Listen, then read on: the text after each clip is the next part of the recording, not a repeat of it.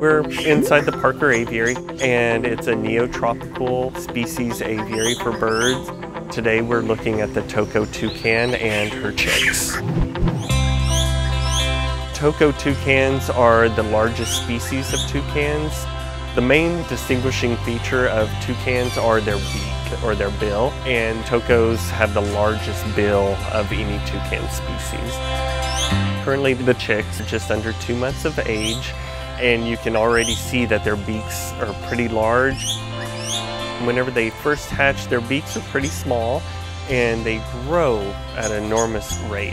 I went off on vacation for about a week, and whenever I came back, it was already a couple of inches longer. So they grow at enormous rates. The mother, she'll go down to our food pans and she'll grab different fruit items like papaya and blueberries. She'll eat a few pieces and then take them up to the kids.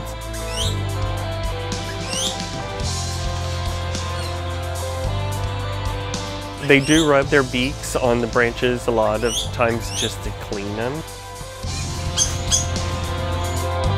This is a very important species to the species survival plan. Very big deal for the zoo here because it's been about 32 years since we've had Toco toucan chicks. And so the fact that they're also being parent raised is very helpful for the survival of the species and for them carrying on the genetics of this represented pair.